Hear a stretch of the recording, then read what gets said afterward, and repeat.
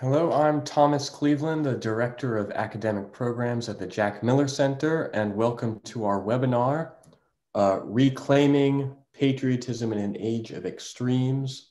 It's going to be a conversation with Professor Stephen B. Smith, Alfred Cowles Professor of Political Science at Yale University, a longtime friend of the Jack Miller Center. I'd say if patriotism means both commitment to our founding principles and very heated debate about them, Professor Smith is a good example of that form of patriotism. We're always happy to work with him. I just want to say a couple of things before we get started properly about the format. This is recorded, and it's going to be on YouTube at some point. So I just want to warn you about that. If you're wary of your question being on the internet in perpetuity to be remembered for all time, maybe you want to be reticent in putting it forward. But at the same time, I want to encourage you to engage. There are two ways you can engage. One is to put a question in the Q&A box. If you do that, I will relay the question to Professor Smith. Another way to engage is use the hand up feature, which should be in your Zoom menu, raise hand feature. And I will allow you to talk at my discretion so you can ask your question live. So I do want to encourage you to put your questions in early and often. Now, as one more thing to note. If you registered, you saw that we're going to be offering 5 copies of the book to lucky attendees. We're going to send notice to the winners tomorrow, supposing that you actually attended the event, because you've got to commit to be worthy of such a prize. Now we have a poll. 17 of you answered. The question was, are you a patriot? Luckily, we had all 17 who answered declared themselves to be patriots. It also means, insofar as we have 22 attendees, some people refuse to answer yes or no, and maybe we have some questions for such people. But nevertheless, all who decided to stand up and be counted are indeed patriots. And with that, actually, I just want to turn it over to Professor Smith, and we'll see what he has to say about this important, interesting matter.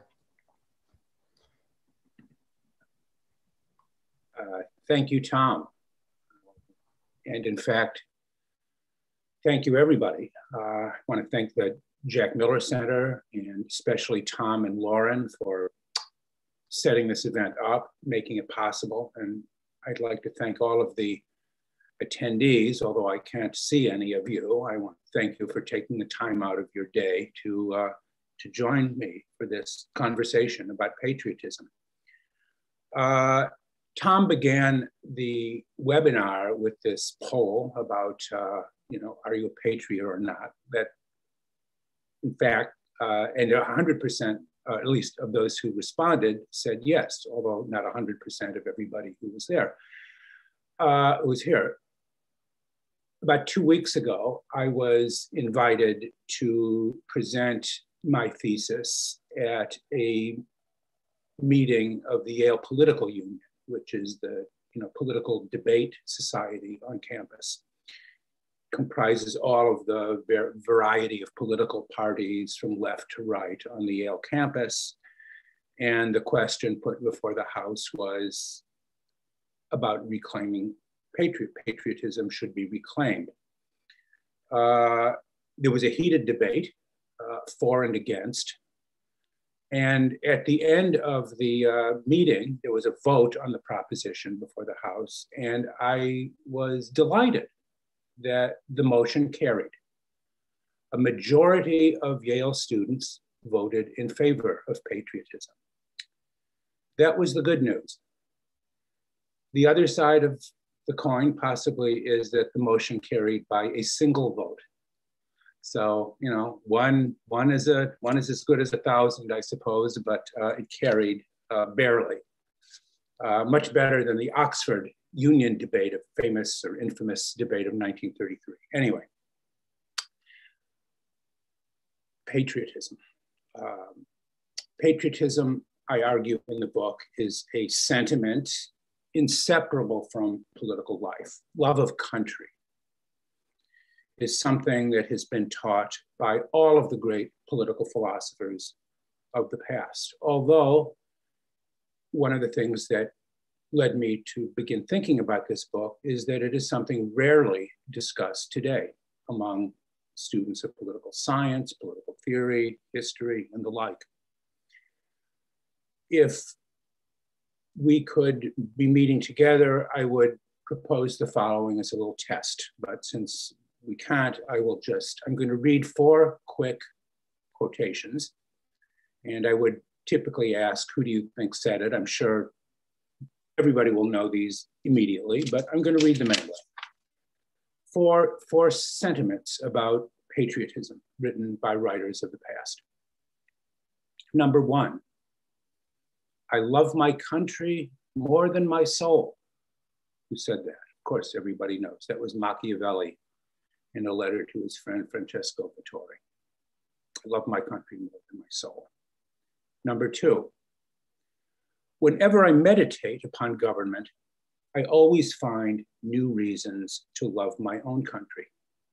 That might be a little more obscure, but that is from the very beginning of Rousseau's Social Contract. Number 3, which I think will be familiar, to make us love our country ought to be lovely. Edmund Burke from the Reflections on the Revolution in France. And probably my favorite quotation on the question of patriotism is the following. He loved his country partly because it was his own country, but mainly because it was a free country. And of course, that was Abraham Lincoln in his eulogy for Henry Clay. And I think in many ways that said more about Lincoln's views than it did maybe even about Clay's. But these all led me to think that patriotism is something worth reconsidering again. And it was surprising that when I began thinking about it, how little there was to go by, at least among our contemporaries. The best piece written on patriotism in the last, many years or so is what has become a kind of famous essay by Alistair MacIntyre called Is Patriotism a Virtue?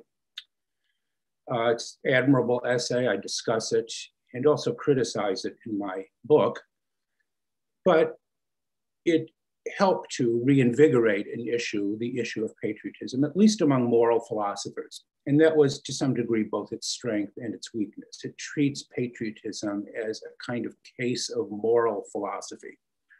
And the question that MacIntyre posed was whether it was morally justified to have preferences for your own country as opposed to general or universal preferences. And he argued that these were two competing and in many ways contradictory theories of morality, and that they would always necessarily be in conflict with one another. A universalist tendency that he tended to associate with modern kind of Kantian or neo-Kantian ethics, and a kind of moral particularism that perhaps has its roots in Aristotle, but also has many exponents. And the question was, again, is it morally permissible to offer preferences to your own? And his answer was a kind of qualified yes. My book begins, in fact, not with a twofold distinction between whom I call a universalist and particularist morality. I want to look at patriotism along, also in many ways, along Aristotelian lines. I put patriotism on a continuum, as Aristotle discusses the virtues. Virtue is a continuum between excess and deficiency, and ethics and virtue is a matter of finding the right midpoint in some way.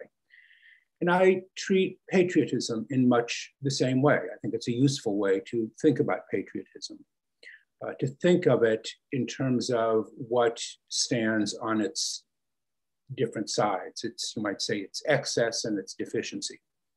Let me start with the deficient, or the side, which is to say the side which kind of exhibits lack of patriotism or question of patriotism. And that's the view of cosmopolitanism, a view that has roots in the ancient world. It's not a new thing by any imagination. It goes back to Diogenes, in some ways goes back to Plato.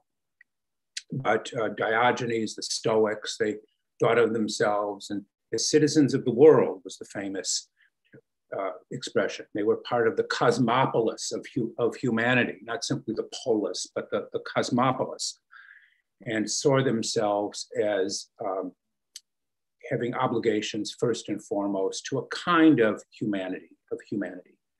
And that was a view that in many ways has been very powerful in the Western tradition. It has many, many different exponents in modern world, of course, probably most famously associated with Kant, Immanuel Kant, who saw our moral obligations as having a universalist character, that we have obligations to humanity with no particular preferences for country, for ethnicity, for any of the other particularisms that shape us as individuals, but our obligations must be thought of as part of a moral law applicable to all people everywhere.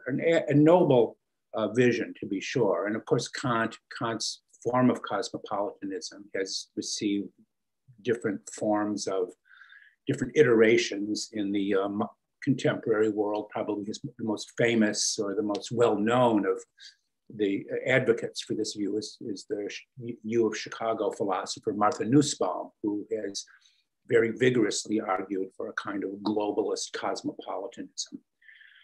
Although I believe she has walked some of that back recently, nevertheless, she is the kind of exhibit A, usually, of this position. That's kind of easy one to distinguish patriotism from cosmopolitanism. It becomes a little more difficult to distinguish patriotism from what's on the other side of the continuum, what I call the excess of patriotism, which I describe as nationalism, because nationalism and patriotism are clearly much more closely related, although one of the central theses of my book is that these are in fact two quite distinct things. We have two different words for them. They come from different roots. They derive, I think, from different histories in many ways. I won't go into that now. It's discussed at some length in my book. I'll be happy to talk about it if you like. But nationalism, as I argue, is in many ways, distinctively modernist ideology arising in the late 18th, early 19th century.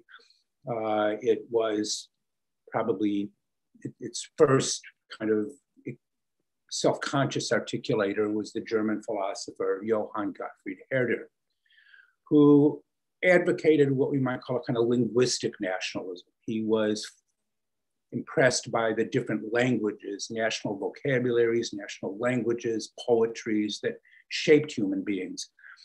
For him, language was not just an instrument for achieving ends. Language was an expression of what a people and a culture are, and it gives them form and shape. That was nationalism in its earliest, and you might call liberal form of nationalism. And it endorsed a kind of moral pluralism, a kind of pleasing variety of peoples and nations that Herder thought were all part of also a kind of global humanity too. He was not opposed to the idea of having a kind of universalist view, but he just thought that humanity received its articulation in these different linguistic and national forms. Nationalism took a very different turn in the 20th century, especially in the period after the First World War. Again, it's a long political and historical story, but nationalism, as I argue in my book, became eventually a tool it became an ethnic expression of ethnicity, and it became a tool for distinguishing ins from outs. Who was part of the nation, who wasn't, who was a friend, who was an enemy, who was us and who was them.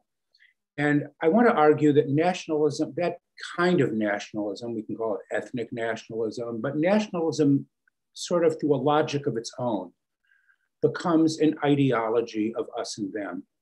It feeds on sentiments of anger and resentment. It requires the identification of what we might call others, whether those others are foreign nationals or domestic others who fall outside the dominant ethnic or racial majority. We all know this type of argument. It's become very, very familiar again after going into hibernation for quite a while. It has resurfaced again. And this kind of nationalism, we see growing movement in many, many parts of the world. Hungary, Orban, in Russia, in China, in Brazil, Bolsonaro, and I have to say in America too, clearly. There is a revival of nationalism, something that wasn't even really on the discussion 5 or 6 years ago, is all of a sudden resurfaced. And what I want to argue is that nationalism represents a very different kind of language and a different turn from patriotism. They begin from a sort of common root or premise, the desire to have your way of life and your culture strong and respected. It's a natural and certainly legitimate expression or desire, but they move in different directions. Patriotism is a sense of, based on a sense of loyalty and gratitude, loyalty to who we are, gratitude for making us what we have become. But loyalty and gratitude are one side of the coin, and those are combined necessarily with a sense of shame when we fail to become who we are or become what we think we ought to be. Gratitude and shame are two sides of patriotism. One of the things that I argue in the book, and this is sort of the second main point of the book, is that American patriotism is unique. I'm not offering a theory of patriotism in general. It is really addressed to and for an American audience. And what makes American patriotism unique also is a kind of twofold quality. Ours is uniquely, I think, I can be corrected on that to be sure, but I think ours is uniquely what I call in the book a form of principled patriotism. Our patriotism is dependent and derived from certain principles of the kind that will obviously be very familiar to participants in Jack Miller programs and seminars, the principles of Republican government, those principles embodied in the Declaration of Independence, the Constitution, and our governing documents, principles like equality, liberty, separation of powers, limited government, on and on. You all know this very well by now, of course. These are a kind of Republican principles, and they are inscribed into the nature of American patriotism. When children say when they say the Pledge of Allegiance in school, I think they still say it, What do they pledge? I pledge allegiance to the flag and to the republic for which it stands. School children don't know what a republic is, much less really what it stands for, but there is the idea there, and to the republic for which it stands. Our patriotism is principled, or to put it another way, which is a more familiar way, perhaps, of putting it, our patriotism has what Samuel Huntington, great political scientist Samuel Huntington, called a creedal dimension to it. We are a creedal people. We are a people with a creed, and that creed even predates the constitutional founders. It goes back to the earliest founders, the Puritans, who thought of themselves as people of the book, who brought with them books and thought of themselves as establishing a new Jerusalem in the wilderness, in this New England wilderness. From the beginning, our patriotism and our focus has had a principled intellectualist character to it, an aspirational character to what we might, not only what we are, but to what we might become. And I think that is a crucial aspect of American patriotism. And I am afraid, or I fear of it getting lost. Ours is not simply patriotism to land and soil, blood and soil of the kind that we're kind of more familiar with in its European varieties, but perhaps in a nation of immigrants who often have no clear history with land and soil. What we have is the creed, something like the American creed that shapes who we are. And I'm going to end on this note. I'm going on, I may be going on a little too long. We are not only, patriotism, I said it has a dual dimension. Patriotism is certainly largely creedal and aspirational, but our patriotism is also what I call in the book an ethos.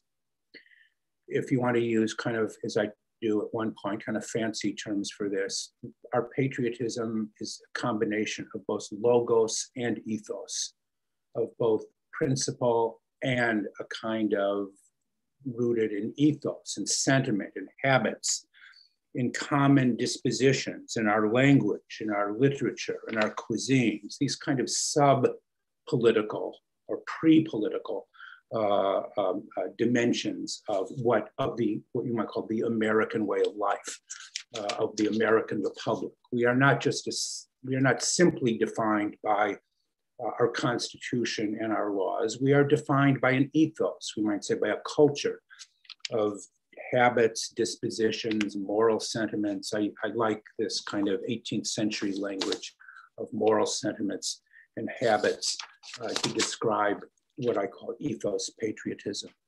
And the book ends with a list of practices around which I think what I call enlightened patriots today can coalesce. How we can defend patriotism without either falling into the idea that it is usually from the left side of the spectrum, seeing it as just a kind of atavistic defense of one's own, and falling on the right-wing side that sees patriotism again as kind of an angry denunciation and a drawing of lines between who's an American and who's a real American and who's not. So I could go on, but I think I've gone on too long already. So Tom, maybe we'll turn this over to a Q&A and see where things go. Yeah, thank you so much for that very concise summary of the book. And I would like to recommend to folks who have not had the chance to read it, to really pick it up. It gives a historical and theoretical overview of the concept, and there are also funny bits. There's a definitive list of which American figures are cool and uncool that deserves reflection, probably debate. But leaving that aside, and in addition, it has this practical dimension that you mentioned in your closing, that you have something like advice about what's worth rallying around or what's worth focusing on. So I just wanted to say that. I wanted to begin with the distinction you laid out at the beginning, that there are three concepts here. It's not just cosmopolitanism versus patriotism, but it's also patriotism versus nationalism. At some point, I think you called them opposites. And I guess I just wanted to have you elaborate on that a little more. At one point, I think you say that patriotism satisfies the human need for belonging and for service and for the love of one's own. And reading that, one might say, well, nationalism satisfies that as well. How come that isn't just as natural? But you really do attempt to say, no, nationalism is not a natural human sentiment. Or so I guess I just want you to spend a little bit of time making that distinction. Thanks for that. Actually, let me just make a correction, I think, in the way you framed my argument. I said at one point, going back to a speech that French President Emmanuel Macron made on the occasion of the 100th anniversary of Armistice Day. He said that nationalism and patriotism were the opposite. He said they were opposite. And in fact, that was a line, or that was picked up and restated by the Harvard historian Jill Lepore in a piece that she wrote. And I argue, in fact, they're wrong in saying they're opposite. Right. I don't want to say, in fact, my idea of a continuum, I had friends who had the idea that I had not separated these clearly enough, that they each belonged in a kind of separate silo. Whereas I see them, again, on a continuum, and which is to say a continuum which blends and shades into the other, at the margins. I mean, there is also there's a universalist component in American, Declaration of Independence. It's a doctrine of human rights, natural rights, we would say, for all human beings. So, we have a, you might say, cosmopolitan dimension to American patriotism. And the same is true on the other side. Nationalism and patriotism grow out of a kind of similar desire, as I said, kind of what I think was kind of a natural desire. That's a strong term, but I'll use it. You used it, natural desire to have one's way of life, one's culture respected and, recognized, and would say, in the world, strong. And I think that's all to the good. I have no problem with that. And of course, there have been, liberal nationalism and patriotism do not, they don't diverge as an analytical proposition. I mean, the 19th century, for example, was the age largely of what we might call liberal nationalism. The great political leaders of the 19th century, Lincoln, Mazzini, Gladstone, others, were all sort of, you might say, liberal nationalists. And that's a position which still exists. Isaiah Berlin, the famous English philosopher, was a kind of liberal nationalist. It was something he endorsed. Berlin's student, Yuli Tamir, the Israeli philosopher, wrote a fine book called Liberal Nationalism, which is in many ways very not so different from what I'm arguing patriotism is. But I do want to say that there is a tendency, both an historical tendency, as well as, I think, a kind of conceptual tendency that nationalism is more than a desire to maintain, one's way of life and making sure it's respected and strong. It's ultimately, I feel, a militant ideology or a militaristic ideology that sets one people against another. America first, for example. Right. One of the points I make in my book is that patriotism, again, is a species of loyalty. like nationalism too. But it's a little bit like loyalty to family. But here's where the difference lies.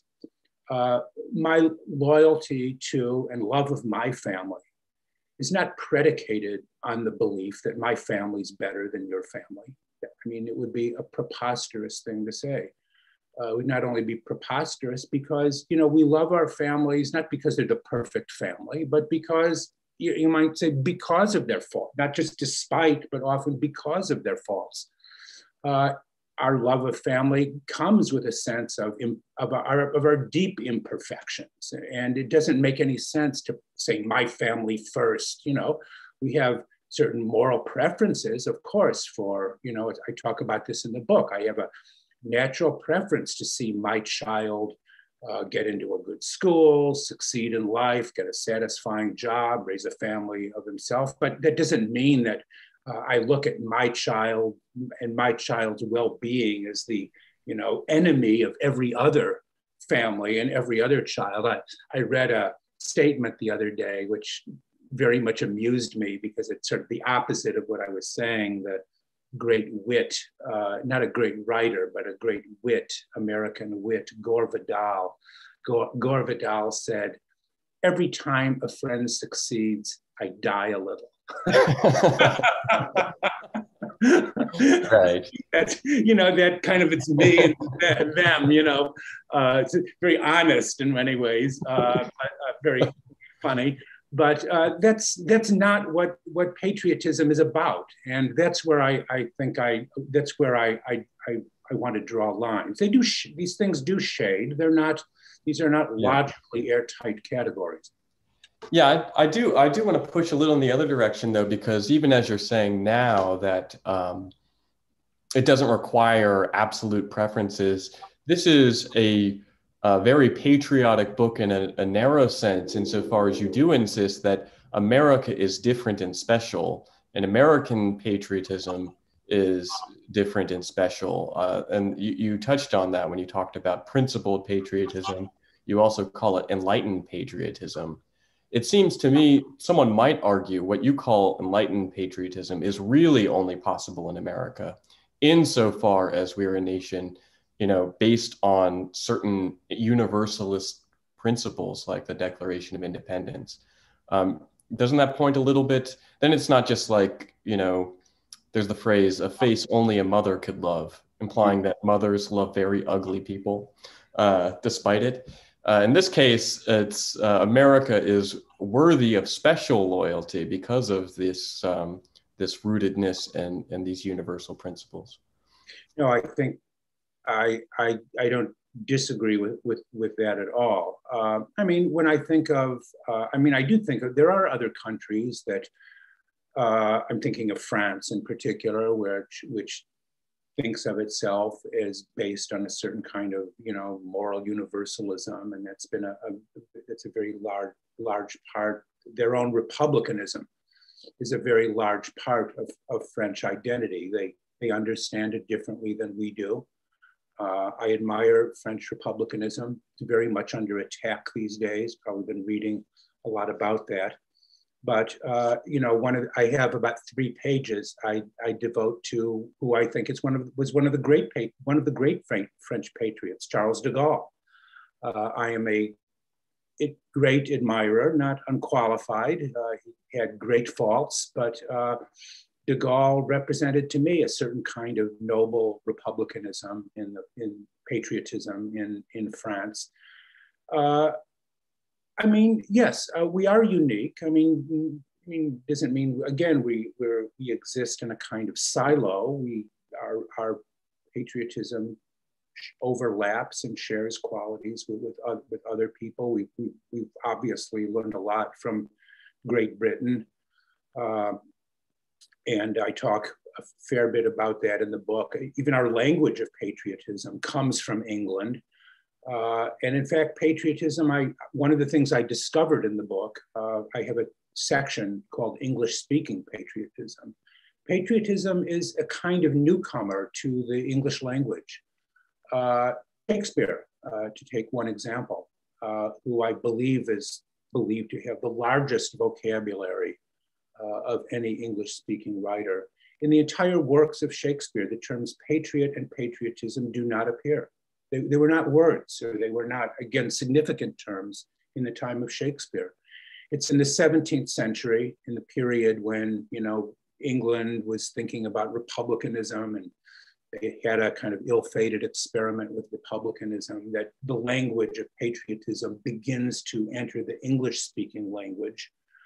And, you know, in that form, it comes, and this is a story, of course, very well told by Gordon Wood and many other fine historians. You know, it's in that form that the language of patriotism makes its way across the Atlantic. And the patriots become, as we all know, in the revolutionary period, Americans divided themselves between Tories or loyalists and patriots. What did that mean? Patriots wanted a republic. The Tories were happy to be part of the British Empire. The Tories found a home. They went to Canada. The Patriots stayed here. And therein lies the difference today between the US and Canada. You know, so patriotism, in many ways, the term is in many ways, the term is an ancient one. It goes back to Greek and Latin. But English-speaking patriotism remains a relatively modern phenomenon, going back to only really to the 17th and 18th centuries. I think I kind of got off. That's all right. Your thought caused all kinds of other reflections. I do want to try to bring in as many of the participants. We have a lot of questions already, so I'm going to try to see how many we can get to you. First, the answer is much shorter too. So, Heather Wilford has a question. Mm-hmm. And if you want to go ahead, Heather, ask away. Thank you. Can you, yes, okay, you can hear me, I believe. Good, thank you very much for this interesting, thought-provoking presentation. I originally was going to ask something along the lines of what Tom first asked, so to press you on this possibility of liberal nationalism that you spoke about with reference to Herder. But maybe I could take this in a slightly different direction, building on some of what you just said, which is to ask about the role of the nation or the nation state in your view of patriotism. What we're looking at seems to be a loyalty toward a nation or a nation state that you are celebrating in the right spirit and with the right qualifications as patriotism. And am I right about that? How does the nation play a role in your understanding of what patriotism is properly? And if it is the nation that our loyalties are directed toward, would we correctly specify this as a national patriotism? Yes, we would. I mean, I accept, you know, there are many people in Heather. First, nice to hear from you. It's been a long time, at least 24 hours, but nice to hear from you. I do accept the moral importance of states. I believe, you know, I'm a Westphalian. I believe that the states, the modern state system, is the basis of political legitimacy in the world. And while this is contested and contestable and so on, it's the premise from which I begin. So our patriotism is national patriotism. You know, I accept a world of borders and limits. I think that's important. And yet, I'm unwilling to say that we live in a world of nation states does not necessarily mean we are driven all the way down the rabbit hole of modern day nationalism, which is an ideology that grew out of the nation state, but in many ways has not always been a part of it is not a necessary part of the American experience. I mean, when did we start speaking about ourselves as the nation? The more familiar term used in the early part of our history was a union. to establish a more perfect union. And union was the term that was used throughout most of our early history. Lincoln turned to the term nation. He uses, and of course, union was very much part of Lincoln's early political language and remained part of his language. But in the Gettysburg Address, he speaks of a nation, its nation under God, he talked about. And of course, nationalism arose and, developed, interestingly, one of the things I'm going to end on this, just a historical kind of, I don't think, something that we don't pay enough attention to. If you want to know where nationalism has its source in American political thought, it really is a product of the progressive era. And I don't say this just to take a cheap shot at progressivism and that sort of thing, but for those who want to endorse nationalism today, and of course there are many, you better take another look at the progressives, because they are the true kind of users, or the creators of the, they didn't like the old federalist system, thought it was what led to the Civil War. We need a strong nation. And a nation needs a state, and a state needs a leader. And that path you go on to. So I'll just leave it at that. Great. I want to descend from the heights of Westphalia to more contemporary concerns to get a couple of these questions in. Here's one from Craig Smith. How do you see patriotism functioning in today's society, given the 1619 Project's view that the founding ideals were false and the 1776 report's glorified interpretation? Can patriotism be a uniting principle? I know you do, just in my own words, I know you address in a page or two the 1619 report, but what are your thoughts on this? Great. Thanks for, Craig, thanks for bringing that up, because I think this is a tremendously challenging and deleterious influence on any conception of American patriotism. It's not only an example of kind of blame America first, but that America's original sins and kind of scapegoating the whole record of American history, which is a tremendous project. The 1619 Project sees itself clearly as a way of educating high school students and others. This is a very bad turn, what to say. It's a very bad turn. And while the book was, I do talk about this, briefly talk about the 1619 Project in the book. Obviously, the major part of the book was written long before it was there. But one of my goals, I hope, I don't know, the 1619 Project has the New York Times behind it. So it's got, it's got a battleship full of ink, to support it. I've only got Yale University Press. What can I do? But I really think it is an ideological project that needs to be resisted. And I hope my book might be able to get a few followers along with JMC to push back against this what I call counter narrative of American history. I've actually, just to add a footnote to it, I've actually just written an op-ed piece called Biden Needs a Sister Soldier Moment. And I don't know if that term sister soldier will mean a lot to younger people. Maybe it's universally known, I don't know. But I thought that I think Biden should take a swipe at some of this very cancel culture stuff on the far left.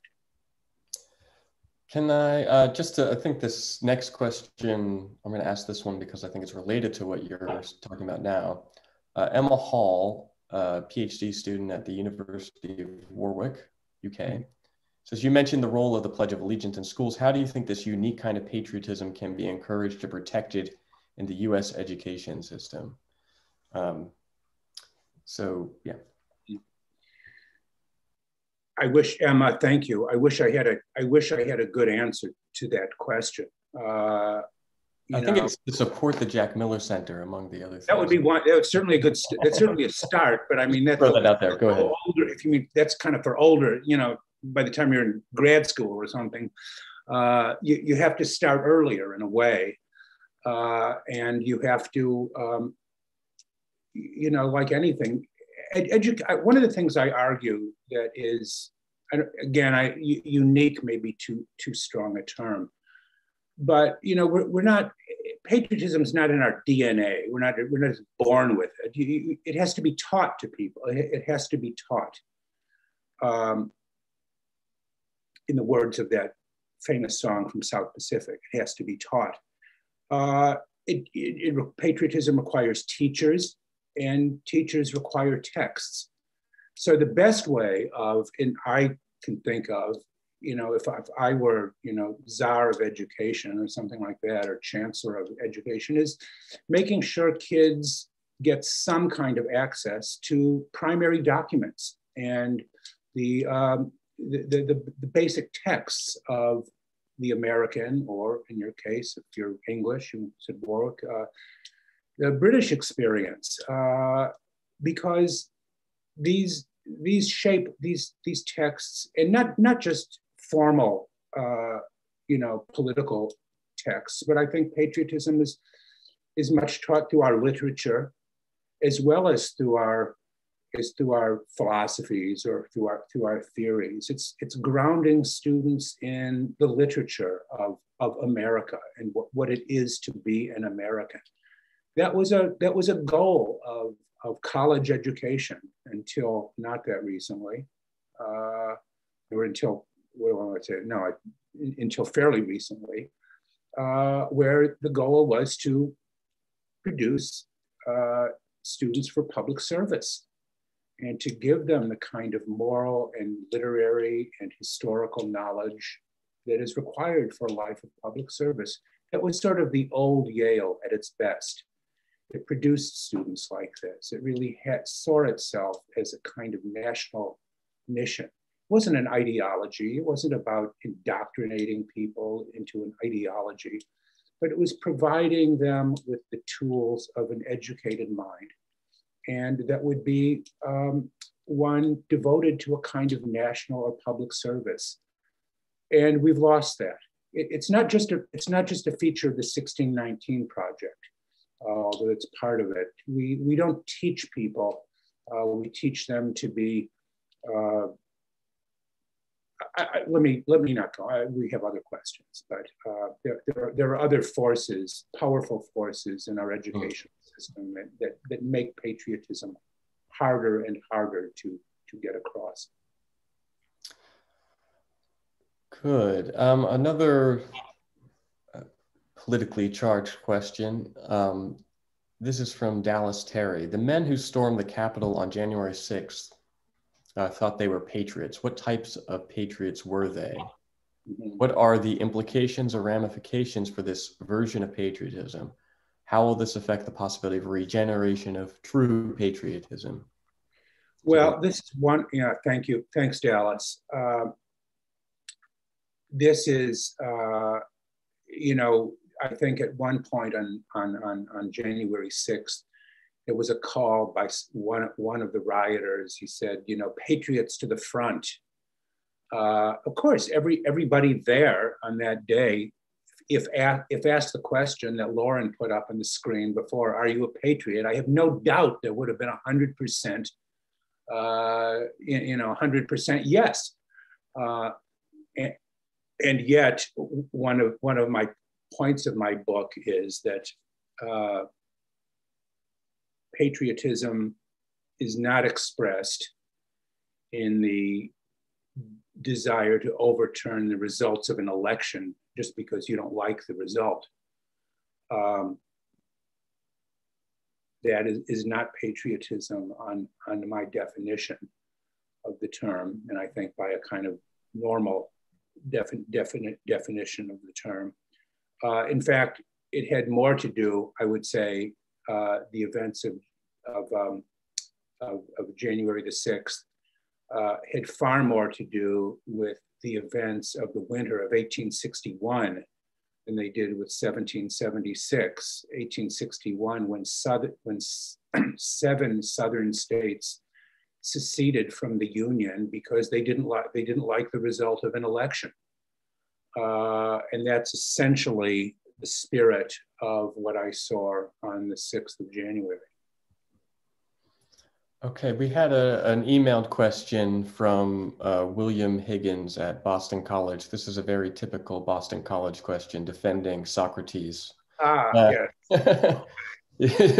He says, in your introduction to the cosmopolitan idea, you say that this idea, quote, runs deep in the Western tradition and is even very much present in Plato's Apology of Socrates. And Mr. Higgins, citing Apology line numbers 30A 1 through 4 and 30E 1 through 2, goes on to say that Plato's Socrates says that he will go about questioning everyone who professes to care about the soul, but especially his fellow citizens, since they are closer to him in kinship. He also claims that God has assigned me to this city. Is this not patriotism? Is it really so clear that Socratic philosophy favors cosmopolitanism over patriotism? Thank you very much. In fact, I discuss Socrates again in the book later on, where I talk about patriotism and resistance. But patriotism Socrates, as you know, is a very, very slippery character. In the Crito, what text is more patriotic than the Crito, where he professes a kind of humble obedience to the city that has made him and has shaped him, and it would be like disrespecting his parents were he to, disobey even one law.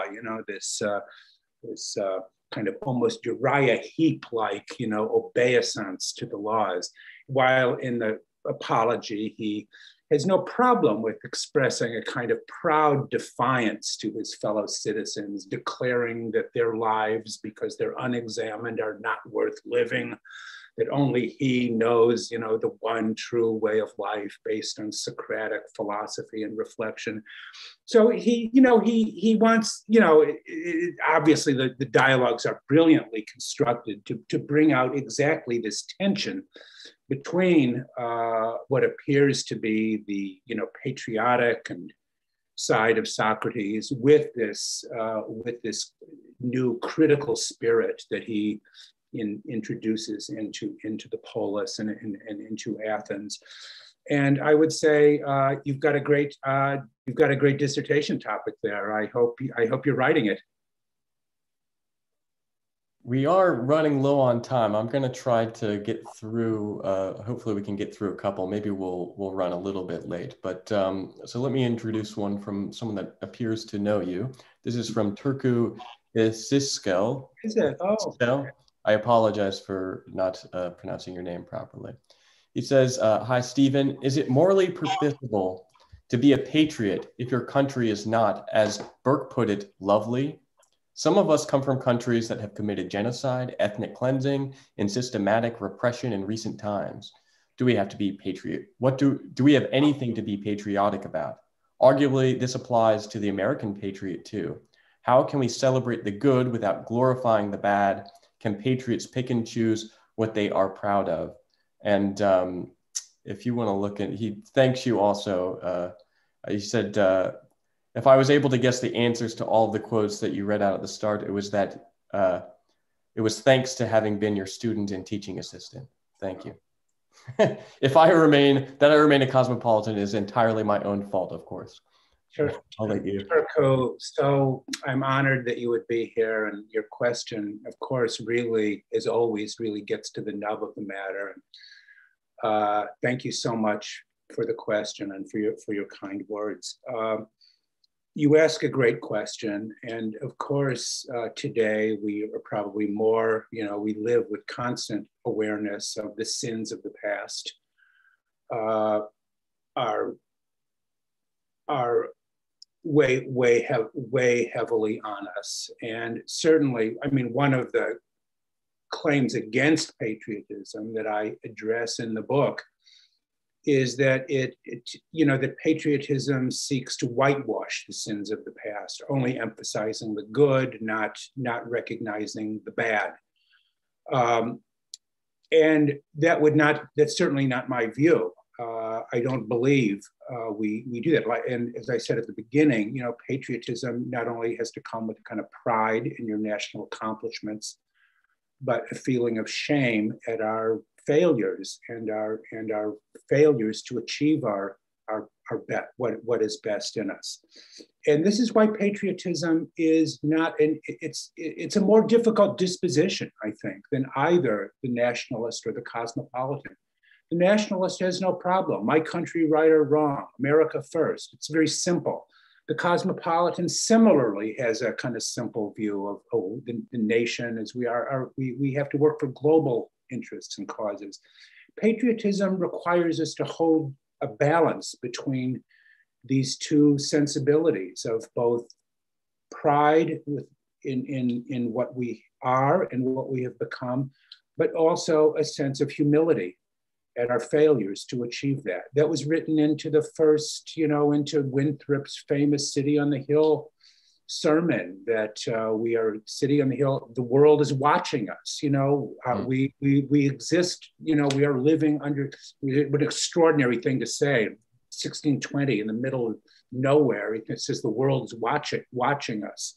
A handful of English settlers in a new world for them. But they were aware that, the world was watching, and we have to be careful with how we behave because people, and so I think it is a question of holding those together. And I think that's as true here as it is in Turkey. So God bless you. I really loved your comment.